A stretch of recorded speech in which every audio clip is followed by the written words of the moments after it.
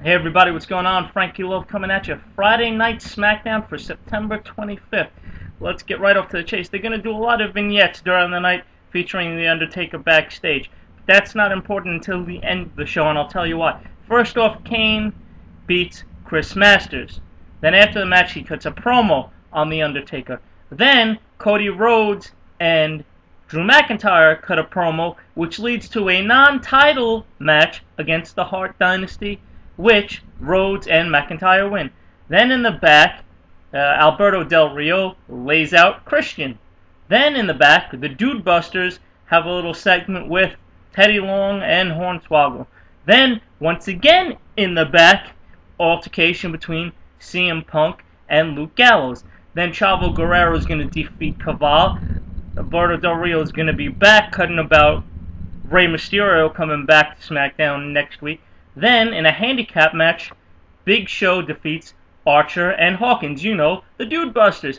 Then we have another promo featuring Jack Swagger and who else? Hornswoggle. Then, CM Punk is going to defeat Luke Gallows after the GTS. Then, MVP is going to beat Dolph Ziggler by countout. Then, you know, there's more stuff with The Undertaker. Then Kane comes out. They announce that it's going to be Undertaker versus Kane at a Hell in a Cell. And of course, what this whole thing actually led to, a casket coming out with the Druids. And guess who was in the casket?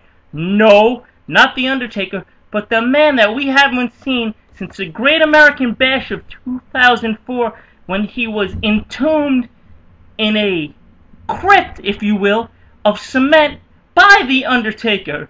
You know, Paul Bearer. That's right, ladies and gentlemen.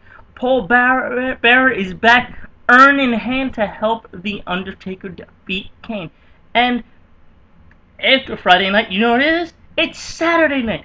And if you live within the sound of my voice and you can get to Lincoln High School in Yonkers, New York, and be there at 7 o'clock when the doors open, stay till about 8. You know what? No, stay the whole night. Stay for the whole show from 8 to 11. But you have to be there for the first match at 8 o'clock. Why? Because yours truly, Frankie Love, is going to take on El Muskie in the first match on the first ever Dean D. Simone Memorial Wrestling Show. Ladies and gentlemen, I'm Frankie Love. I'm out. Peace. And I hope I see you on Saturday night.